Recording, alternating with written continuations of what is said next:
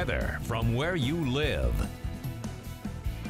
We had rain showers and thunderstorms pass over the area last night and left about 39 hundredths of an inch of rain in Lafayette. Closer to 22 hundredths down to our south in Crawfordsville. And we had one report of 3/10 of an inch in Chalmers, with the lightest total in our northeastern counties around Rochester coming in at 1/10 of an inch of rain. But we had a cold front pass over the state as well. That's what brought us the rain showers and thunderstorms. Now we're left with mostly cloudy skies. There are clear skies just off to our west, associated with an area of high pressure. That higher pressure is going to track east and help break up the cloud cover later on this afternoon. For now, we're at 46 degrees. Skies are still overcast. Winds are out of the west-northwest at 14 miles per hour, and temperatures are in the mid to upper 40s. It's 47 in Delphi, 46 degrees Lafayette, 48 to our south in Covington. We're going to stay dry for the first part of the week until we reach the middle part of the week, where we have our next round of rain showers that will arrive late Wednesday night,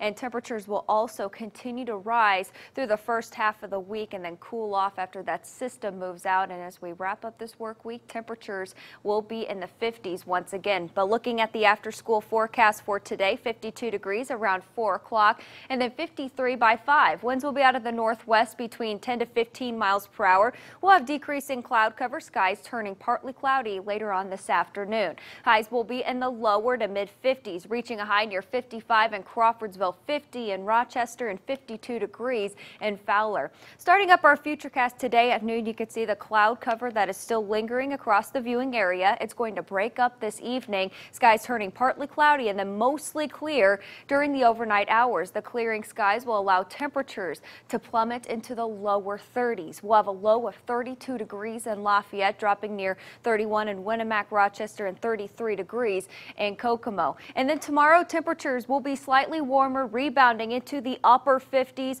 lower 60s, reaching a high of 58 degrees in Monticello, 58 in Burlington, and reaching a high of 58 degrees as well in Lafayette. Skies are going to turn mostly sunny, and it'll be slightly warmer. That area of high pressure that will provide us with the dry weather conditions through the first part of the week will continue to push east, bringing us mostly sunny skies throughout your Tuesday. It isn't until we get to Tuesday evening when more clouds will be moving in as our next system approaches the viewing area. That's going to bring us a chance for rain showers on Wednesday night, lasting into Thursday. Temperatures will continue to rise into the mid 60s on Wednesday, high of 66 degrees, 62 on Thursday, cooling off into the lower 50s by Friday, mostly cloudy skies, and then we'll have decreasing clouds over the weekend and cooler temperatures. Highs will be in the upper 40s and lower 50s for both Saturday and Sunday.